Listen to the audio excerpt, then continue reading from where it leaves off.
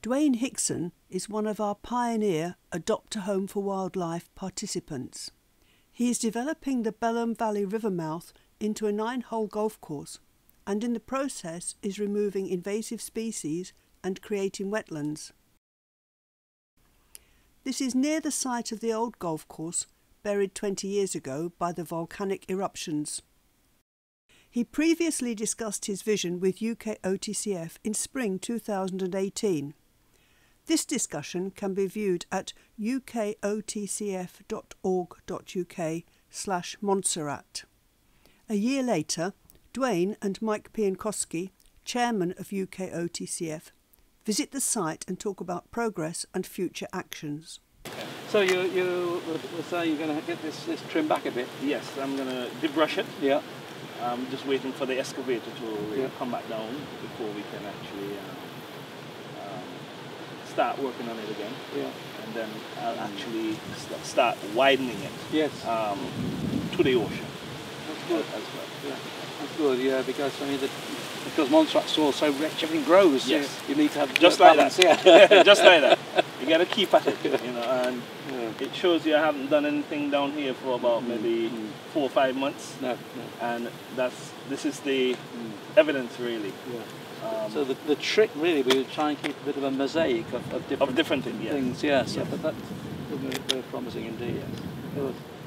Well, I'm sure the golfers will be glad to have it oh yes, back. I mean, it'll be, I'm not sure how many years since the previous one was buried, but it's quite a lot. Well, quite a lot. I think it got buried basically since we could almost say 2000. Yeah.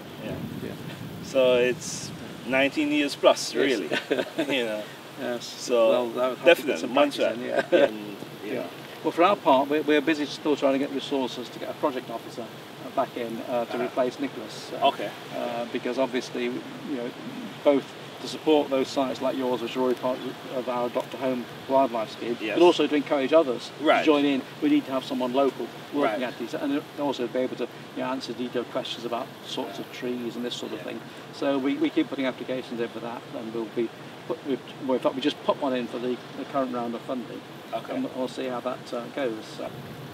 Has anything happened about there's a plan for the RSPB to do other things in the valley? Yes, they actually, I had a meeting with them, and they're very supportive of the entire thing.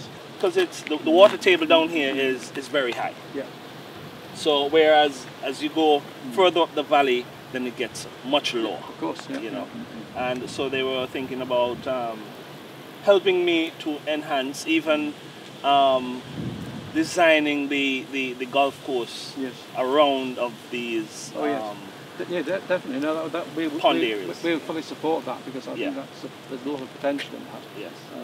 And equally, of course, it's something you don't have to do in one go. If you've got a master plan, you can work out how you're going to get to that in various stages. Because I did mention your name, and they were aware. You know, they didn't know a lot about you. It would be hard just to have a golf course and maintain it. I guess, yeah. So you have to have other tributaries that would actually, married to the bar. And so it creates that atmosphere for people. Yeah. When they come down, it's, who wants to go and watch birds, go and watch the birds. Who wants to go and play golf, or you want to go to the bar, you go to the bar. Yeah. And I think that's the way to this multiple use, which can sort of feed on each other as well. So what I'm planning to do is the next phase, the next time I dredge, I'll dredge this deep enough that I can actually set up pumps, and and so I could actually utilize some of the water. That would be onto for irrigation purposes. Yeah. Now, what should be spoken about that we haven't yet? Really, it's just to say that Dwayne is just doing a fantastic job in a holistic sense, for the benefit of all aspects of the economy and sustainability of Montserrat. That's right. Yeah, that's the feeling I get. That's very much the case. I mean, we know that.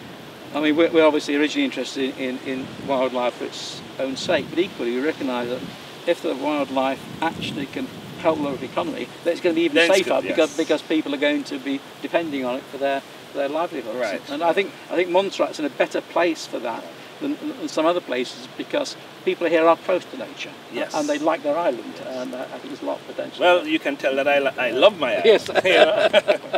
You know, you can tell because of what I've done. Yeah. Yeah. But it's all good. As I say, you know, I love my country. And, Yeah.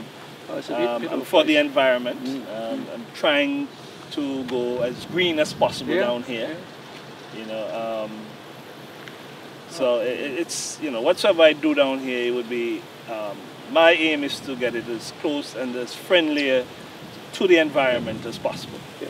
That's great. No, well, as Anne said, you're doing a great job on this, and we follow it with interest, and obviously any advice we can give, and once we've got our product officer back in again, any sort of particular specialist advice you need, then we're very happy with that, and obviously plants as well.